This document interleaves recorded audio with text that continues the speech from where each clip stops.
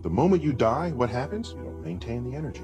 Your temperature drops. How far does it drop? To room temperature. At a funeral, in the casket, if you touch the hand of the person in the casket, your first thought is, the body's cold. No, it's not. It's room temperature. But it's cold compared to 100 degrees. They're no longer burning this energy. Okay, so now, every one of your molecules has energy within it. If you get cremated, that energy gets released in the form of heat. And you heat the air, and that air radiates to space. You get buried, which is how I want my body to be disposed of. Bury me. I don't want the energy content of my body to just get radiated out into space, of no use to anybody. Put me in the ground. Let the worms, microbes come in and out of my body. And the energy content of my body that I had assembled over my lifetime, consuming the flora and fauna of this earth, my body then returns to them.